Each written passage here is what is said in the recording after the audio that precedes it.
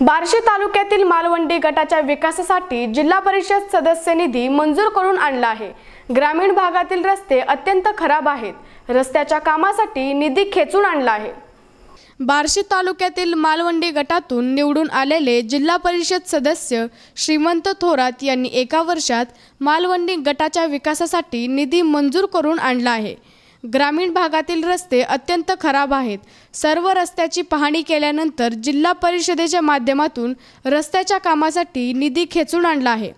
बार्शीचे आमदार दिलीपराव सोपल यांच्या माध्यमातून मालवंडी जिल्हा परिषद गटातील रस्त्यांसाठी 64 लाख रुपये निधी मंजूर केला आहे। या भागातील रस्ते चांगले होणार असल्यामुळे या भागातील नागरिकांतून समाधान व्यक्त होत आहे।